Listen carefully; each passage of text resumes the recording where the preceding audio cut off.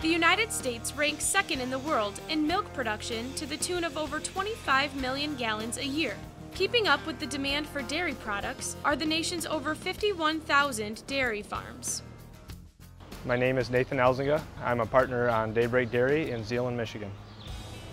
Here we milk just over 200 registered Holstein cows, and my responsibility is mainly with the cows. I make sure day to day that they're healthy. If they need attention, I give them attention, whether it's treatments or nutritional changes, breeding, reproductive work, taking care of new calves. That's basically what I do on a day-to-day basis. We use technology for balancing diets for the different animals on the computer. We use technology in actually feeding the cows, knowing how much each cow eats every day.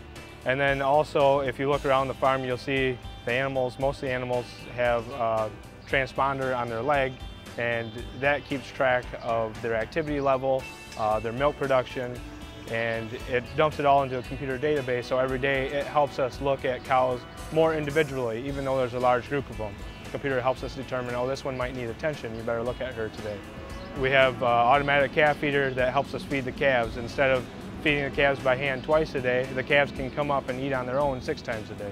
So the possibilities are endless, and with fewer and fewer farmers every day, we've had to make changes with the tools that we use.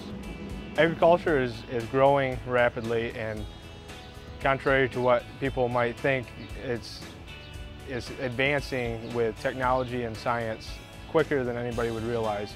And there's so much potential for new people coming into the field in so many different areas, not even directly on the farm, but some of the other things that are associated with agriculture. Coming out of high school, I went to MSU for their 2-year dairy tech program, graduated from there, and came back to the farm. Don't be afraid to pursue the ag industry.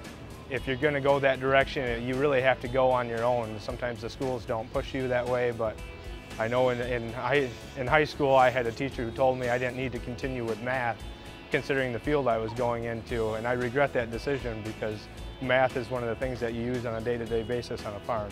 This year we have an intern from MSU, and it's a good experience because the person coming from the school is coming with some new ideas themselves. They come with the excitement of the career field that they're going into, and for us it's an opportunity to teach somebody and find what direction we want to go. When you're teaching somebody else, you're teaching yourself at the same time.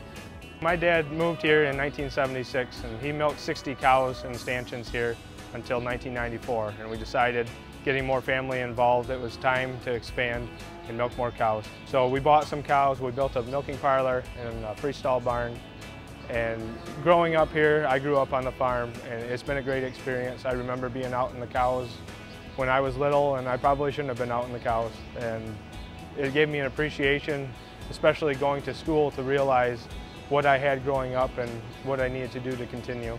And now that I have my own kids here, I'm excited to give them that same experience. There aren't enough agriculturally trained and educated people to meet the needs of today's employers. So when you think about a career that's right for you, think agriculture.